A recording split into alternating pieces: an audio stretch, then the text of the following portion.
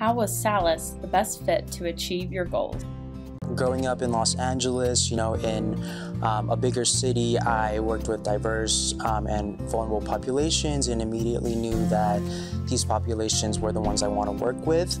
So I wanted to apply to schools that were in or near large cities, and having Philadelphia as a huge hub for medicine, I knew that Salus would be a great fit for me. And also, with the program having a smaller class size, I knew that I would really gain that community aspect that I wanted from a smaller cohort.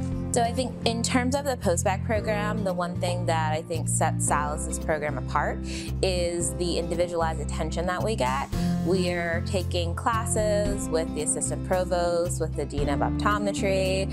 They make sure we have exposure to every field across Salus, so whether that be an interest in audiology or speech-language pathology, you're going to get exposure to everything.